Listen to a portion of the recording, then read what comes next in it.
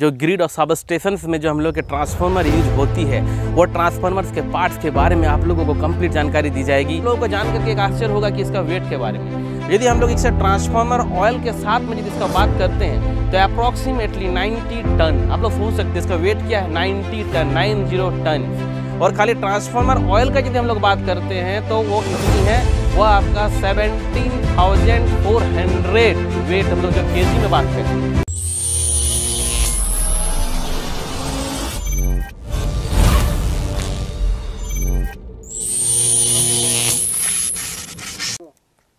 Hello dear student, welcome to your channel SBTT Electrical Hub and myself Dr. Rahul Kumar. So dear student, आज जैसे कि आप लोगों को कहा गया था इस चैनल में कि थ्योरेटिकल नॉलेज और प्रैक्टिकल नॉलेज, तो आज डियर स्टूडेंट आप लोग जो है कि ट्रांसफार्मर के बारे में, जो ग्रिड और सब स्टेशंस में जो हम लोग के ट्रांसफार्मर यूज होती है, वो ट्रांसफार्मर्स के पार्ट्स के बारे में आप लोगों को कंप्लीट जानकारी दी जाएगी। और आइए हम लोग एक एक पार्ट्स के बारे में समझते हैं और आप लोगों को डिटेल जानकारी देते हैं। ऐसे तो थ्योरेटिकल जो है आप जा सकते हैं मेरे प्लेलिस्ट में, जहाँ पर ट्रांसफार्मर का वर्किंग प्रिंसिपल कंस्ट्रक्शंस के बारे में आप लोगों को तो बताया गया ही है, लेकिन आज जो है आप लोगों को प्रैक्टिकल नॉलेज दी जाएगी, ट्रांसफार्मर को विजुअलाइज किया जाएगा ताकि आप लोगों को प्रैक्टिकल नॉलेज इंप्रूव हो। तो आइए हम लोग ट्रांसफार्मर के बारे में समझते हैं। सो डियर स्टूडेंट, जैसे कि देख सकते हैं ट्रांसफार्मर का हम लोग मेन पार्ट मतलब क्या बोल सकते हैं, इसको कंट्रोल यूनिट।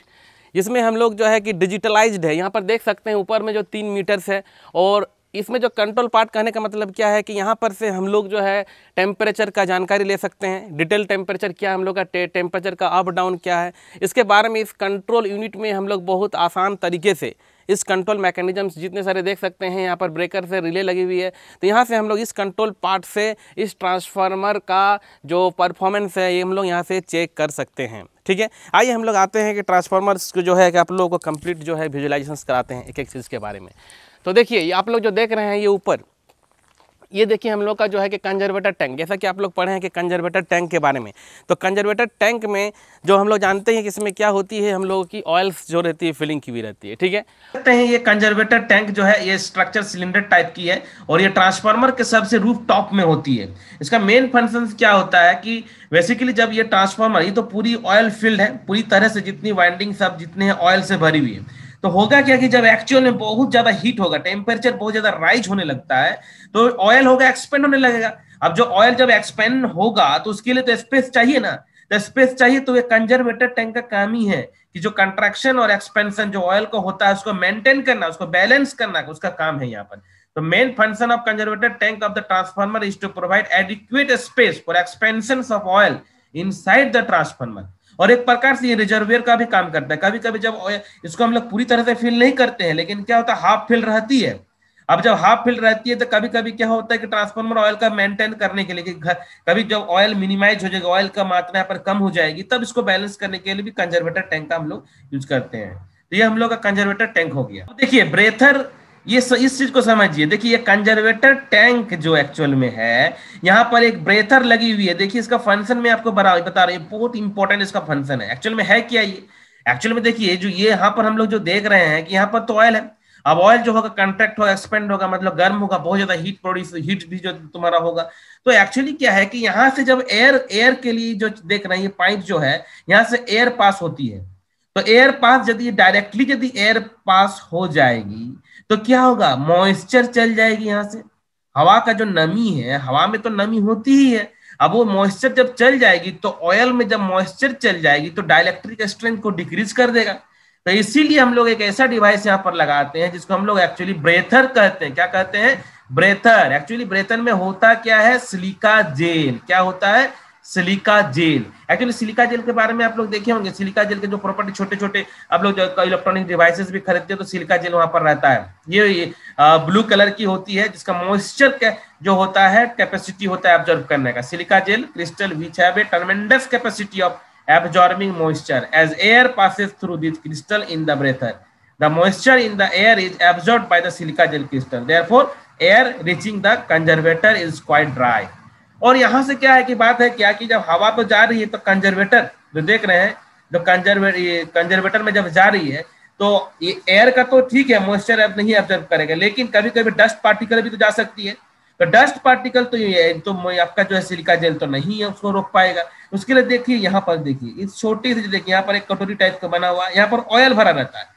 अब ये ऑयल क्या करेगा, डस्ट पार्टिकल को जाने के लिए नहीं देगा। तो ये हो गया जो। और यहाँ पर देखिए, यहाँ पर देख सकते हैं ये रेडिएटर्स है, ये कूलिंग अरेंजमेंट है। देखिए बड़ी बड़ी फैन, 2 फैन लगी हुई है। तो यहाँ से हम लोग जो है कि जो ट्रांसफार्मर का, आप लोग जानते हैं कि ट्रांसफार्मर हाई रेटिंग्स के लिए है। तो यहाँ पर हाई रेटिंग्स में क्या है कि हीट तो बहुत ज़्यादा प्रोड्यूस होगी, तो ट्रांसफार्मर का कूलिंग सिस्टम, कूलिंग अरेंजमेंट बहुत होना चाहिए, ऐसा कि हम लोगों का ट्रांसफार्मर का मेंटेनेंस जो हो, उसका वाइंडिंग से लेके जहाँ पर प्रॉपर हीट का एक तो लिमिट है, वो हीट मेंटेन होना चाहिए। तो यहाँ पर देख रहे हैं कि रेडिएटर्स लगी हुई है, जो कि रेडिएटर्स का मतलब आप समझ रहे हैं कि जो हीट को रेडिएट करेगा और जो है कि सिस्टम्स को हम लोगों का कूलिंग करने में हम लोग का हेल्प करेगी। देख रहे हैं 2 फैन लगी हुई है। तो देखिए रेडिएटर के बारे में जो है कि आप लोग को थोड़ा डिटेल जानकारी दे रहा हूँ। तो रेडिएटर में देखिए एक्चुअली क्या है कि हम लोग का जो ये ट्रांसफार्मर है, ये कंप्लीटली आपको ऑयल फिल्ड है। तो ये इसमें जो है कि जितनी वाइंडिंग से लेके जो सारी पार्ट जो रहती है वो ऑयल में रहती है। तो ऑयल जो है कि आपको पता है कि वो तो हीट होना ही है। तो जब हीट हो रही है तो उसको हम लोग इसका जो कूलिंग अरेंजमेंट देख रहे हैं, जो रेडिएटर देख रहे हैं, ये एक्चुअली पतली पतली सीट्स है। ये क्या है, पतली पतली सीट्स है। और यहाँ पर देख सकते हैं ये जो पाइप है, ये पाइप के थ्रू से देखिए कनेक्टेड है, और ऊपर में भी देखिए ये पाइप है। तो एक्चुअली जो नीचे में यहाँ पर बात कर रहे हैं, और यहाँ देखिए ऊपर में पाइप है। जो जब ऑयल जब बहुत ज्यादा हीट हो रही है, तो हीट होने की जब हीट हो जाएगी तो उसको जो क्या होगा, हम लोग को क्या कूल करना पड़ेगा।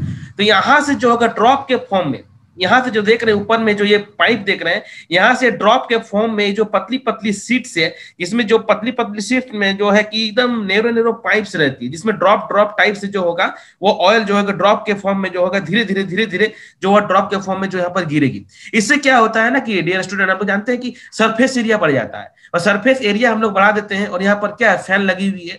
तो यहाँ पर जब हम लोग का बहुत ज्यादा ऑयल का जब हीट बढ़ने लगता है, तो ये जो रेडिएटर के फॉर्म में सीट्स देख रहे हैं, सीट ये जो है ड्रॉपलेट के फॉर्म में गिरेगी, और ये ठंडा होते हुए फिर देखिए इस पाइप नीचे में देखिए, जो इस जो बिलो बिलो पाइप जो है, इस नीचे पाइप पे देख सकते हैं कि फिर से हम लोग का ये मेन टैंक में चल जाएगी। दोनों साइड में ये लोग देख रहे हैं, ये दोनों साइड में जो है ये कूलिंग सिस्टम लगी हुई है। तो ये हम लोगों का एक रेडिएटर का जो फंक्शन है, आप लोगों को मैंने इसको इसमें बताया हूँ। ओके, यहाँ पर जो है कि आप लोग को जानना है कि एक्चुअल में ट्रांसफार्मर में हम लोग क्या पार्ट्स देख रहे हैं। तो मेन पार्ट्स को देख सकते हैं डियर स्टूडेंट, जो मेन पार्ट है, ये मेन पार्ट में भी जो है हम लोग का ऑयल फिलिंग किया रहता है, ट्रांसफार्मर ऑयल जिसको हम लोग कहते हैं। तो ट्रांसफार्मर ऑयल के बारे में जैसे कि हम लोग जानते हैं कि बेसिकली जो ऑयल का पर्पस क्या है कि ट्रांसफार्मर में जैसे ही हम लोग रेटिंग करंट जाने लगता है तो कॉयल का वाइंडिंग जो होगा वो हीट होने लगेगा।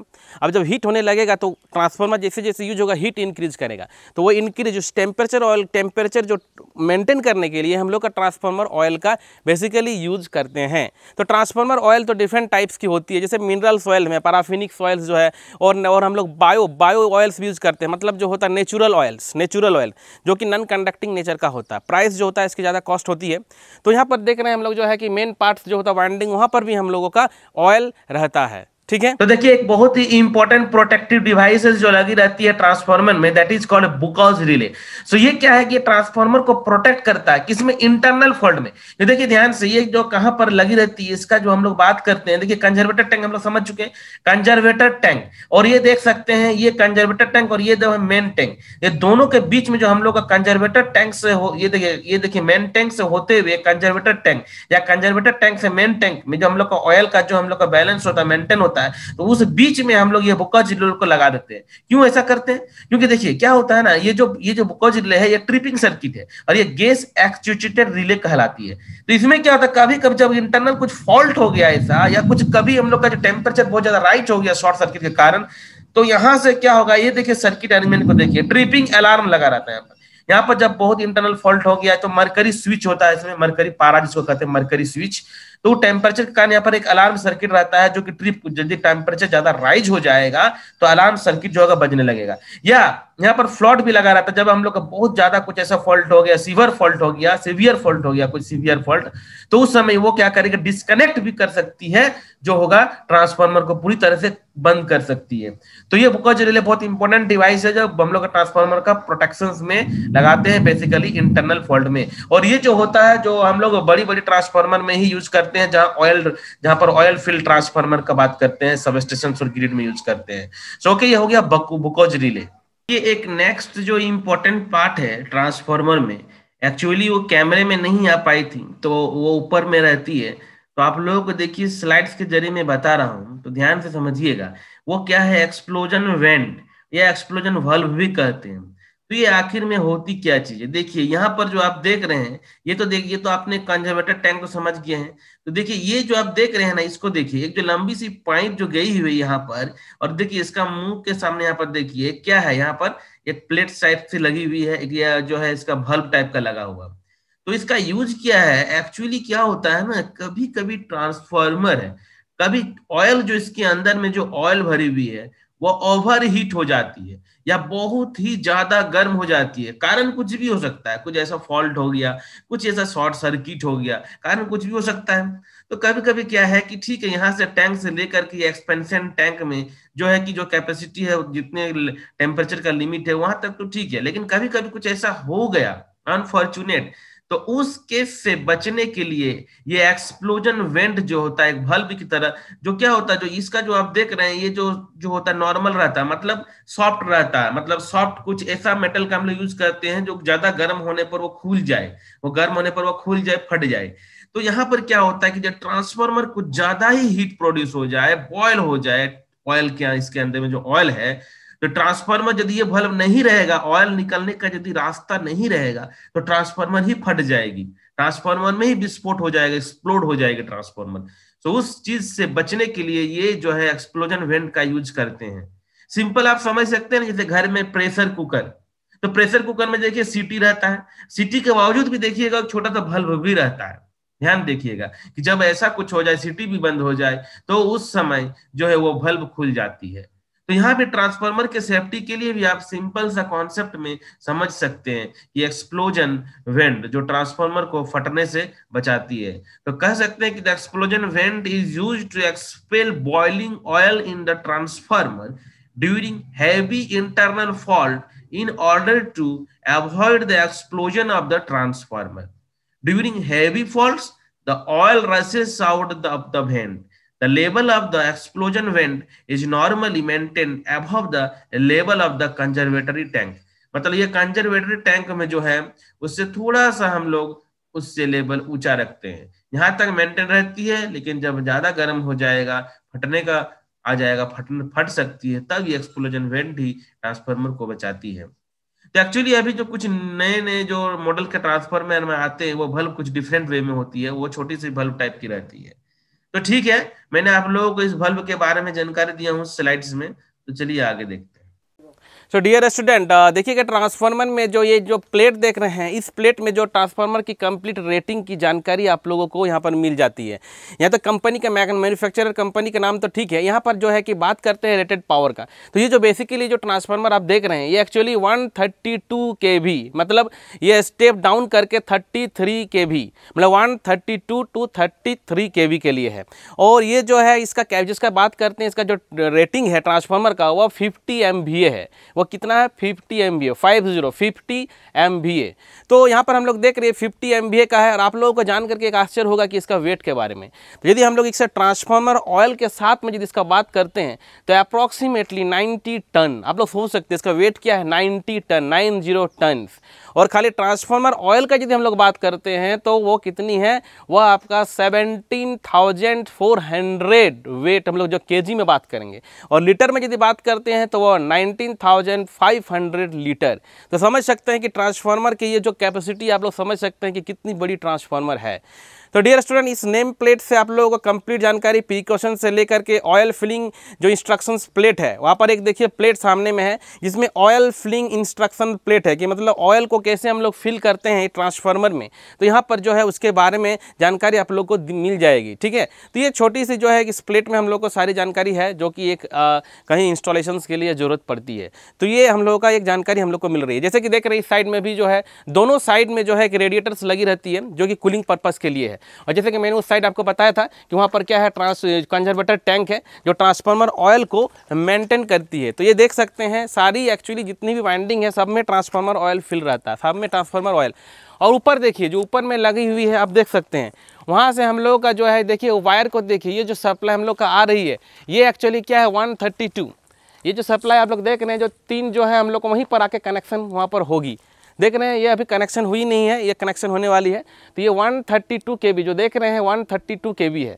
ये जो है स्टेप डाउन करके देख सकते हैं उस साइड में आप लोग देख सकते हैं जो स्टेप डाउन करके वह 33 kV के लिए जाएगी, क्योंकि ये सब स्टेशन है, ये सब स्टेशन है। यहाँ पर जो है जो सप्लाई आ रही है 132 kV उसको 33 kV में कन्वर्ट की जाएगी। मतलब हम लोग क्या कर रहे हैं जान कहता है स्टेप डाउन कर रहे हैं, क्या कर रहे हैं। तो एक्चुअली में वहां पर जो है कैमरे में पूरी तरह से नहीं आया था। तो देखिए हम लोगों ने जो अभी जो बात कर रहे हैं कि इस साइड में देखिए ये जो लगी हुई है, आप जो देख रहे हैं इसको हम लोग बूस्टिंग ऑफ ट्रांसफार्मर कहते हैं, या हम लोग इसको टर्मिनल भी कहते हैं, ट्रांसफार्मर का टर्मिनल। और इस साइड में देखिए जो छोटी छोटी दिख रही है इस साइड में, इधर मतलब इधर से इधर हम लोग मतलब यहाँ से जो मेन सप्लाई आएगी जो हाई वोल्टेज साइड, जो हम लोग जैसे कि 132 kV जो है ट्रांसमिशन लाइन से 132 kV, तो 132 kV का जो है तीनों जो भी ये तीन जो देख रहे हैं तीनों इस पे आएगी, जहां से हम लोग स्टेप डाउन करके जो लो वोल्टेज साइड में देखिए कुछ इस तरह से हम लोग बात कर सकते हैं। ये हम लोग देख रहे हैं ट्रांसफार्मर में, ध्यान से देखिएगा हाई वोल्टेज वाइंडिंग के लिए ये ट्रांसफार्मर में इंटरनली भी कनेक्ट रहता है।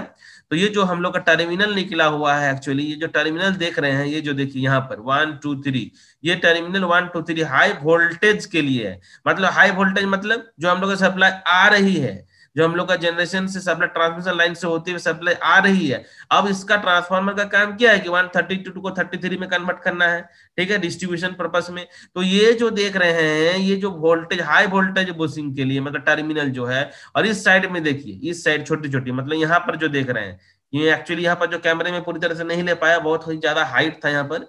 तो देखिए यहाँ पर जो देख रहे हैं इस डिस्क को देखिए इस साइड में ये इस टाइप की रहती है लो वोल्टेज बूस्टिंग। यहाँ से हम लोग टर्मिनल को निकाल करके जो है कि कहाँ ले जाएंगे, अपना डिस्ट्रीब्यूशन सिस्टम में ले जाएंगे। तो समझ गए होंगे आप लोग, ये हाई वोल्टेज साइड के लिए देख रहे हैं ये बूस्टिंग, लो वोल्टेज साइड के लिए ये बूस्टिंग है। तो यहाँ पर हम लोग ट्रांसफार्मर के बारे में जो विजुअलाइजेशन आप लोग को दी गई है, तो इसमें आप लोगों को एक कंप्लीट जानकारी मिल रही है। तो यहाँ पर आप लोग देख सकते हैं कि इस साइड से लेकर के दोनों साइड में जो है कि कूलिंग सिस्टम लगी हुई है, दोनों साइड में कूलिंग सिस्टम लगी हुई है। तो आई होप डियर स्टूडेंट आप लोगों को ट्रांसफार्मर का एक प्रैक्टिकल विजुअलाइजेशन इस वीडियो के जरिए जो है कि आप लोग का अवेलेबल हुआ है, और थ्योरेटिकल नॉलेज तो मेरे लेक्चर वीडियो में आपको अवेलेबल होगी ही। तो आशा करते हैं कि डियर स्टूडेंट आप लोगों को एक प्रैक्टिकल नॉलेज यहाँ से एक अच्छी नॉलेज यहाँ से मिलेगी। तो हम आशा करते हैं डियर स्टूडेंट कि आप लोग जो है कि इस चैनल से जुड़िए, सब्सक्राइब कीजिए, और हो सके तो आप लोग अपने नॉलेज को इम्प्रूव कीजिए। इंजीनियरिंग्स का मतलब ये नहीं कि बस कॉपी कलम में दो जो है 4 सेमेस्टर मतलब 5 6 8 सेमेस्टर पास करके इंजीनियर बन गए। आप लोगों को ये नॉलेज ज़रूरी है जब आप लोग जाइएगा कहीं पर जॉब करने के लिए। तो okay, bye all of you, take care.